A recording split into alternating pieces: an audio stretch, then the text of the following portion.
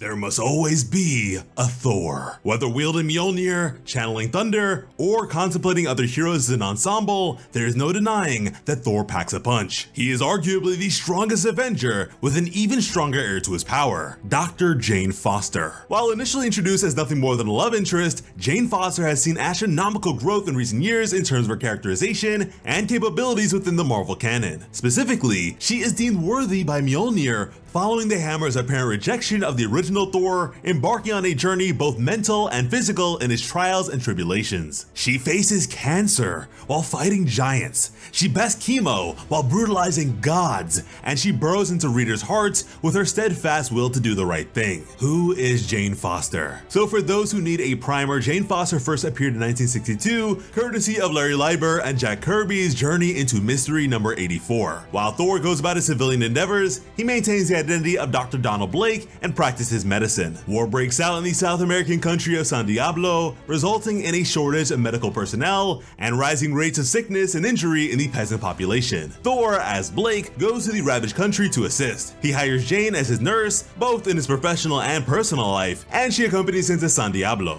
While en route to the country from America, Blake and Foster's transport is attacked by the Executioner, the leader of one of the factions involved in San Diablo's war. Thanks to Thor's timely intervention, however, the planes bombarding the ship are destroyed and sufficient medical aid reaches South American shores. The Executioner does not want to see the lower class recover though, and sends an entire platoon to take out the doctors and nurses instead. Thor fights his force off as well, but Jane is taken hostage, prompting Thor to transform back into Donald Blake and attempt to negotiate her release. Things quickly turn sour and Blake is put in front of the Executioner's firing squad, only to successfully get the villain to combat the seemingly handicapped doctor mano a mano. I think you guys see where this is going. Surprise! Here comes Thor to save the day by forcing a volcano to erupt, thereby sending the Executioner's forces fleeing for their lives. No sooner does Executioner flee the opposing faction, a force of democratic revolutionaries arrives to collect his soldiers. Thor saves the day, Jane is rescued, and on top of all that, no one suspects Blake is actually the thunder-wielding god himself. The two decide to return to America thanks to the war's end, but Jane can't help but wonder aloud, "By the way, Doctor, where were you while all the fighting was going on?" It trips Blake up. "I was, hiding behind the execution wall. I figured it was the safest place to be." Jane is left to wonder why her boss can't be as dashing or heroic as Thor, and I'm left to wonder, is there no such thing as irony on this earth? Cut to 2013's Thor God of Thunder number 12, and Jane seems to be in dire straits, perhaps even on her way out of Thor's orbit. She is diagnosed with breast cancer and earns Thor's sympathy. He is understandably aghast as to how he cannot simply bludgeon her cancer to death, but she faces the terrifying disease with immeasurable dignity. Her head held high, Thor calls her a brave woman, to which she responds, "Nope, just a regular woman. This is just something women do." Perhaps a fitting indication of her future as a god of thunder. Given her rather standard introductory story, it's impressive how far Jane has come as a character since. Sure, she does still serve as Thor's better half from time to time, but Jane has grown into a proper superhero in her own right. Though most of this development has been recent, Jane's potential is perhaps heralded roughly 16 years after her debut in the pages of What If. Stick around to our interlude and we'll touch upon the earliest adventure of the mighty Thor in the form of this heroic variant.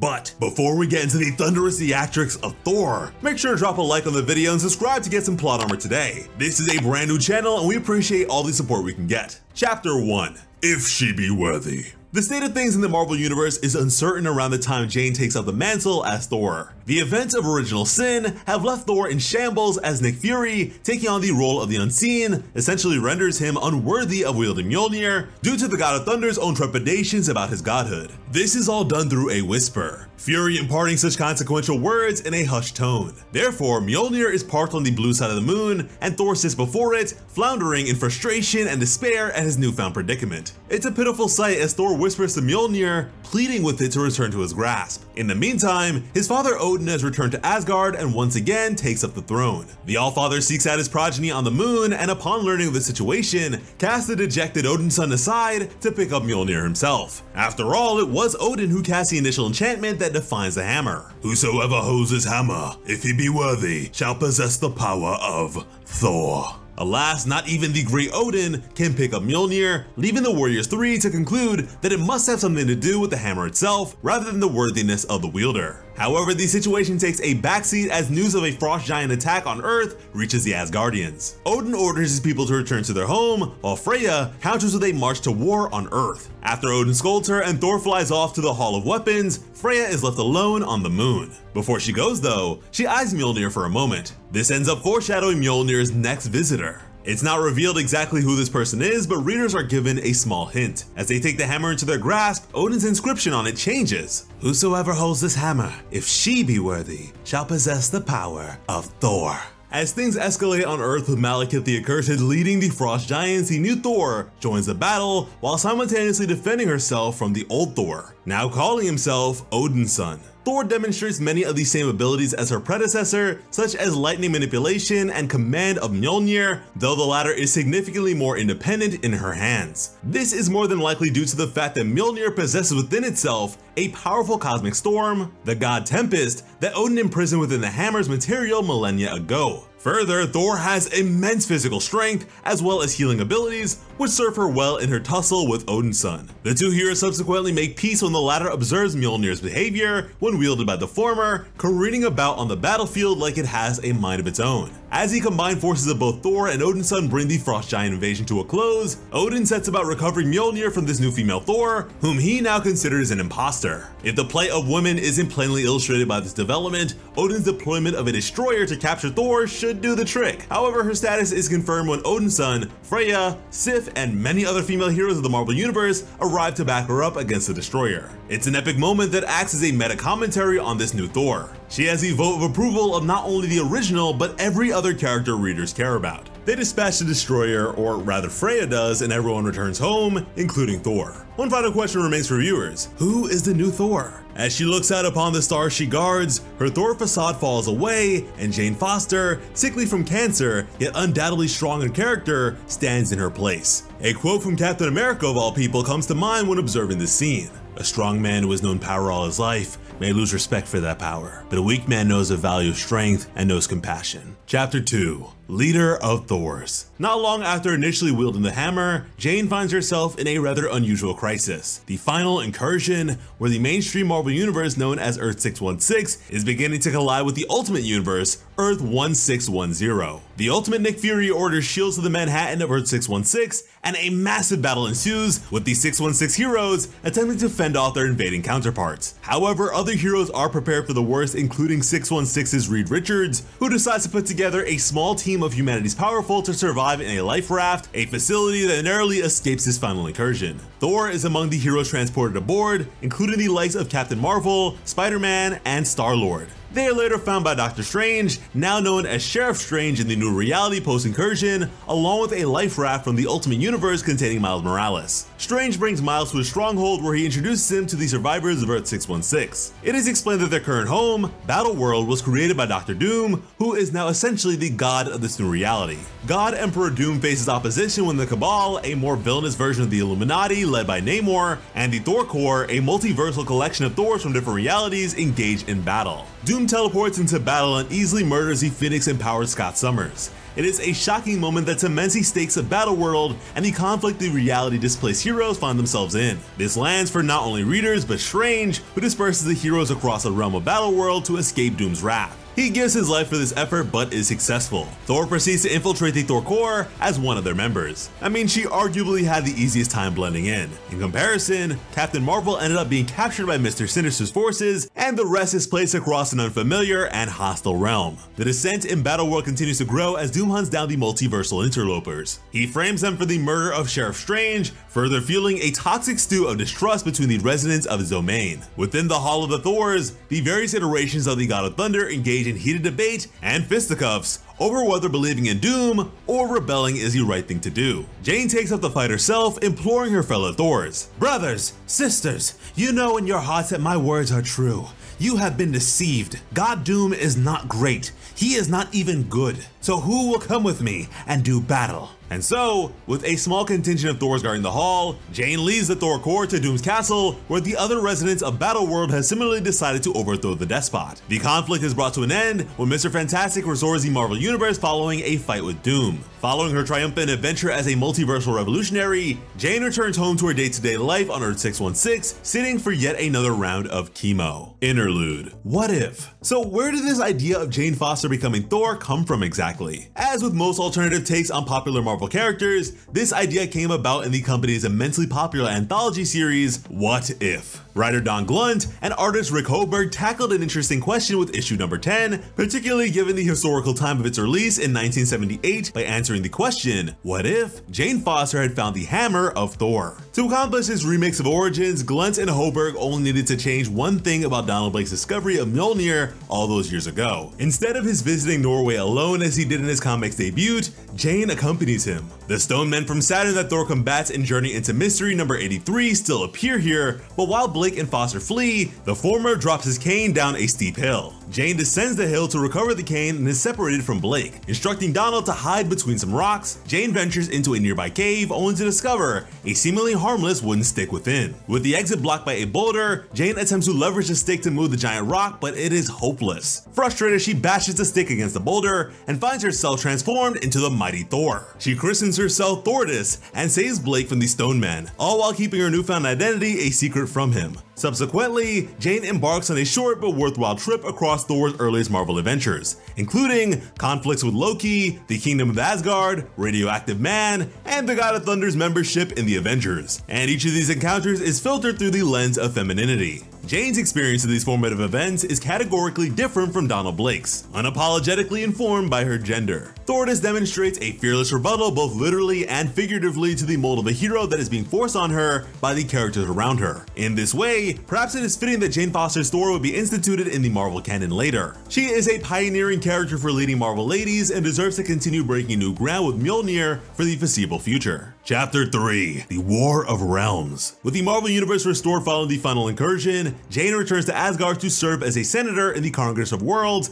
as well as her secret role as Thor. Accompanied by her guardsman Volstagg, Jane is receiving a chemotherapy treatment when Rock's news covers a disturbing event occurring in outer orbit. The corpses of light elves, inhabitants of Alfheim, graffitied with a terrifying declaration. So begins the War of Realms. The sudden onslaught of bodies causes Rock's News' weather tracking satellite base to lose its orbit and begin plummeting towards Washington, D.C. Jane becomes Thor and manages to safely land the falling base in the reflecting pool, attracting the attention of other prominent Avengers who are hoping to help. She then investigates the unfortunate souls buried in orbit, which inspires her to reflect on her condition. She ponders her transformations into Thor in simple yet incisive language. The transformation neutralizes the effects of the chemotherapy. It purges the poison from my body, but not the cancer, because cancer is just another part of me now. This is the central dilemma of Jane Foster's Thor, in possession of such immense power, but nevertheless confined to a mortal shell. And through her continued chemo treatments, Jane is consistently reminded of said mortality. After she saves the satellite base, Jane makes her way to Asgard to attend a meeting of the Congress of Worlds,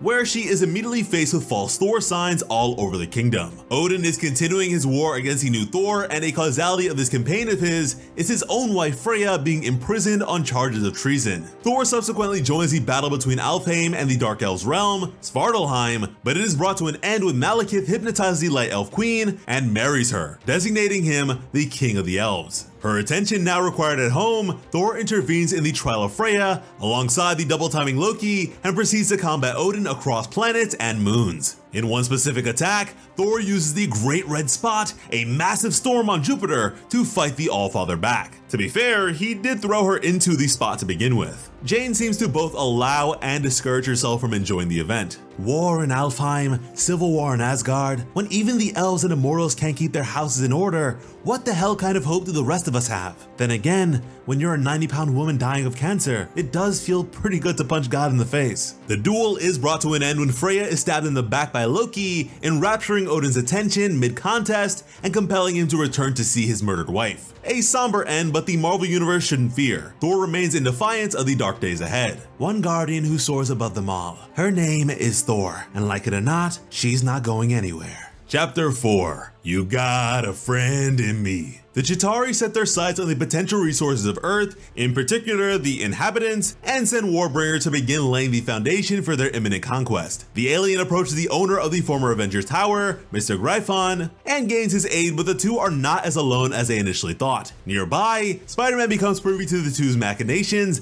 but is quickly found out. Warbringer retaliates, with the commotion gains the attention of a couple of supers nearby, Captain America and Iron Man, who immediately move to assist the young hero. The trio, along with Nova and Ms. Marvel, go to battle with the Chitauri until he reveals his endgame: to mine the planet for people as they serve as sustenance for the aliens. Warbringer descends into the subway tunnels and seems to gain some ground on the heroes. Cue Thor arriving in force and very nearly killing the heroes via a misguided Mjolnir throw. Warbringer's ally Gryphon assists him by placing a portal between the alien and Mjolnir and transporting it behind him, thereby directing its impact against the tunnel wall. The force of the hammer ruptures the concrete, causing the water of the river to immediately come rushing in. As Warbringer ascends to safety, the heroes are left to face the mad currents of the tsunami overtaking them. Thor rescues Nova, while Vision gets Ms. Marvel and Iron Man handles Spidey. The heroes resolve to pursue Warbringer together and move to Long Island, where the Chitauri has opened a portal in the sky to allow more of its army through. The heroes stave off the undead forces of Mr. Gryphon as well as the invading army, and devise a plan to send Warbringer through the hole he opened up, as he is too powerful for the team to overcome. With Spider-Man standing by to shut the portal, Nova shoves Warbringer through. Back on the ground, the heroes decide to officially form a new Avengers team, assuaging Tony's apprehension from earlier in the story. But Jane's life begins to grow severely complicated during her subsequent time with Earth's Mightiest. When Cyclone attacks Atlantic City by conjuring up a massive hurricane, the Avengers respond, with Captain America and Thor finding common ground in a shared predicament. They are both not considered the real ones of their respective costume identities. After all, both characters are not the original bearers of their mantles, despite carving out legacies in their own right. Sam speaks of his frustration with this particular cross to bear, but in an admittedly steamy panel, Jane assures Cap with a surprise kiss. She then beseeches him, "Always act on your impulses, Sam Wilson. Life's candle burns too briefly not to live in the moment." And then she leaves. Talk about a tease. The remaining heroes are left to wonder for the umpteenth time, just who is Thor? However, one of these heroes will actually receive an answer. During the team's climactic battle with Gryphon's real identity, Kang the Conqueror, Thor and Cap are sent into the future, but with a hitch. The former is consequently separated from Mjolnir. This causes her to revert back to Jane in the presence of Sam, making him the first character to know the identity of the mighty Thor. Dodging bullets left and right, Sam tries to shield Jane while flying her back to Mjolnir, but they are shot down before reaching it. The impact knocks Jane out cold, though Sam stays by her side as the fight commences around them. In a desperate attempt to get Thor back, Sam takes Jane's hand and places it on the hammer's hilt. Readers are wrenched from this emotional moment to the heat of the war as Iron Man duels with Vision. But the sight of Mjolnir and Cap's shield hurtling towards Kang side by side only adds to the anticipation as Jane, recovered as the mighty Thor, triumphantly proclaims, "Avengers, assemble!" Thor proceeds to finish the fight by grabbing the past version of Mjolnir that she had earlier been separated from and her current Mjolnir and slamming them together, sending Kang careening through time. Her time as a hero on pause, Jane once again returns to chemotherapy, but finds she has made a friend, Sam having understandably grown fond of the ailing doctor. And I'm sure that kiss had something to do with it too. Chapter 5. Heroes, Hydra, Hecla. Jane's time with the Avengers grows more complicated when her fellow hero Iron Man sends out an SOS for assistance in Washington, D.C. The evil organization Hydra has begun a hostile takeover of the United States, and Thor answers the call with Mjolnir by her side. The Avengers and the Champions fight side by side, but all the heroes are stopped in their tracks when the leader of Hydra is revealed, Captain America, or a Captain America. The Avengers recognize him as Steve Rogers, so much so that Thor initially declares him a traitor. But before she can even finish her initial battle cry, Thor fades away, leaving behind Mjolnir. If it wasn't already a shocking scene with Captain America at the head of Hydra's leading ensemble, readers receive another jolt when the imposter Cap strides forward, nary a worry paid to the other combatants of the field, and lifts the hammer. The narration is haunting as it memorializes the moment. With the world slipping away around us, we graze into the face of our enemy, finally seeing them for what they really are. They were stronger they were more powerful. In that moment, they were worthy. But Thor isn't out of the fight just yet. She wakes up in another dimension, finding herself in the company of a farmer named Hekla. Recounting her story to the farmer, Thor manages to elicit Hekla's sympathies, even constructing a hammer for her to deploy in battle. The two embark on a quest through the vicious fields and the mud pits to find a device that can return her home. As they travel, Hekla and Thor develop a friendly rapport, which combined with the latter's command of lightning, fuels the former's fervor for Jane's power. They ultimately confront the villainous Yod, an interdimensional being capable of feats beyond Hekla and her people's capability to respond. Subjugating Hekla's world, Yod lives only to centralize his power, but is in possession of the device that can traverse dimensions. Thor fights Yod, but during the course of the duel, Hekla is mortally wounded by the villain. Thor then uses the weapon her new friend made for her to smash Yod's power source to smithereens, declaring, "I strike not for Asgard, not for Earth, but for my friend." As a final farewell, she uses the device to send Hekla to his version of a beyond where Yod never invaded and his family still drew breath. He reflects on his brief time with Thor and comes to a warm conclusion. "Whether or not she truly was a god, I will never know. All I know is that she was my friend." Upon returning to her home dimension, Thor wasted no time in striking back against Hydra, and fittingly, in the exact same place that she was first whisked away, Washington DC. This fight doesn't last long, especially once the original Steve Rogers returns and does away with his evil counterpart Hydra Supreme, using Mjolnir no less. Rogers returns the hammer to Thor, along with giving the shield back to Sam Wilson, and the Avengers reign over a new era of peace as Earth's mightiest heroes. Chapter 6, The Mighty Must Fall. Jane's final battle as Thor is the one she and readers knew was coming, yet remained unprepared for. The constant transformations to and from Thor have healed Jane's body of toxins, including the chemotherapy drugs meant to keep her cancer at bay. However, cancer remains and even progresses. Essentially, the source of Jane's power is also that of her pain. The more she becomes Thor, the faster her cancer evolves. The diagnosis is exceedingly grim and is delivered via an intervention of sorts. Doctor Strange renders a prognosis. "On behalf of the people who love and respect you and who refuse to watch you murder yourself, one peal of thunder at a time."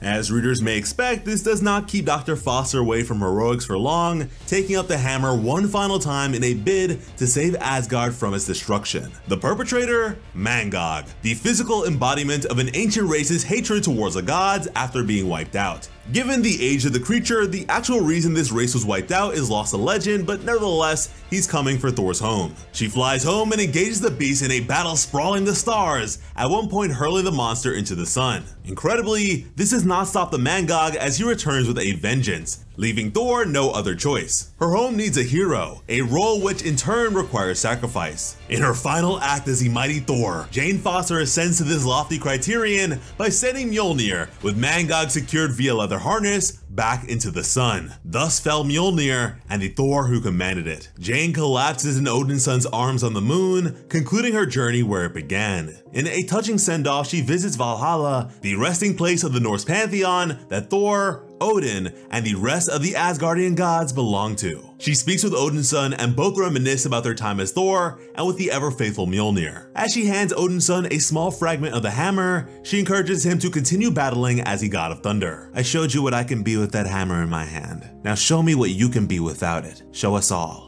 Odin's son and his father utilize the god Tempest, the ancient storm contained within Mjolnir, to revive Jane. With her time as Thor at an end, the good doctor assures Odin's son that she will be a good patient, faithfully reporting to her chemo treatments. Her greatest battle, it seems, has only just begun. Jane Foster, even when confronted by her mortality in the form of cancer, resolves to combat giants, fight chemo, and capture the hearts of every reader who came along for the ride. As a worthy addition to Thor's thunderous canon, Jane demonstrates why there must always be a Thor. For the universe, and for readers, we can only hope a person as selfless as Dr. Foster is at the helm of life's raging thunderstorms. I have been Slice of Otaku of Plot Armor Comics. Thank you all so much for watching and have an awesome day. I love you.